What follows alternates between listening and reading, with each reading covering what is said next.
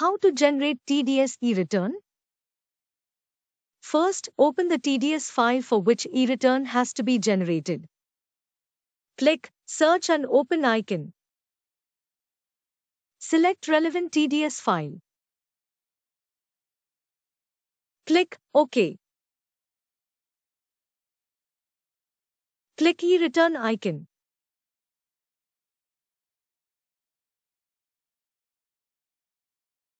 If yes, you need to provide provisional receipt number.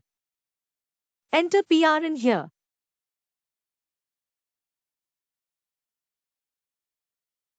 To validate the original return, it is mandatory to import the challan input file, which is downloaded from IT website.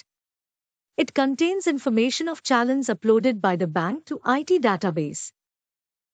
The software automatically downloads the challan input file from IT website while validating the e-return. Tick here to view detailed interest calculation.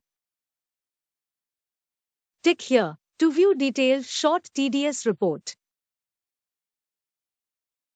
Click Generate Validate e-return.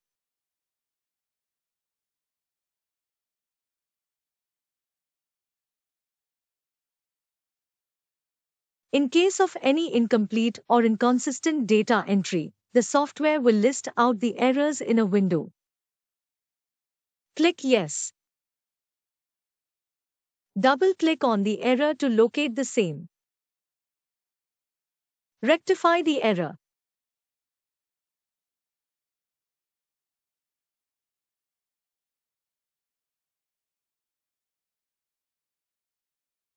Click Refresh.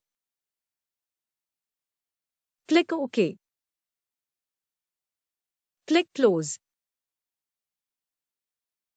Let us generate e-return.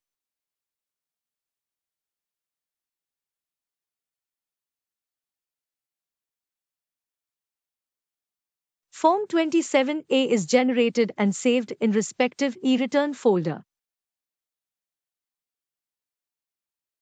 Click here to view e-return file. This is the FVU file. To file e-return in IT e-filing website, click Upload. For detailed procedure of online filing, click Help. Thank you.